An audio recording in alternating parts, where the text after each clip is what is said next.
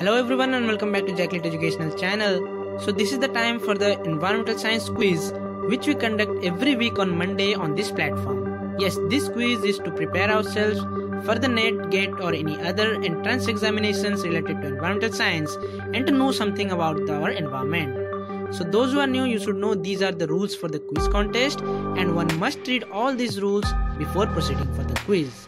And the best thing about this quiz is you can be one of the top performer for the month and can win cash prizes along with the certificates. So if you want to win, participate more and answer more questions correctly.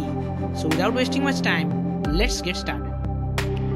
So the first question is, which pyramid can be inverted in a stable ecosystem? So I'll wait for certain seconds, then I'll move on to the next question.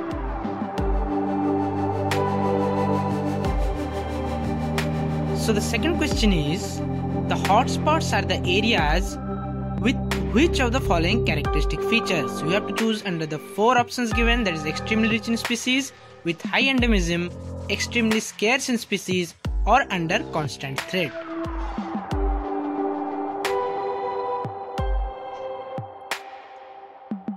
Let's move to the third question. The third question is, a paddy field is an example of which kind of ecosystem? So again the question is from the ecosystem. So let's move to the next question. The fourth question is, which one of the following environmental factors is responsible for the cyclomorphism in animals? So read every options carefully. Time is running out. Let's move to the next question. The next question is, the lichen and the moss stages occur in which of the following stages? So this is regarding the ecological succession. Let's move to the sixth question.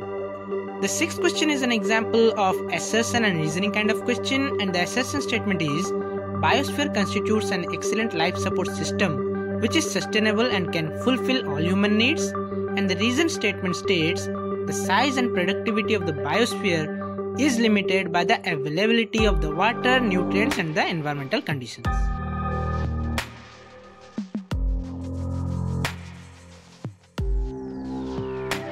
So let's move to the next question.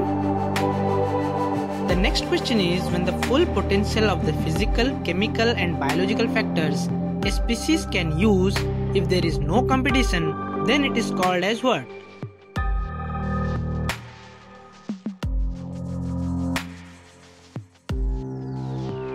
Let's move to the next question.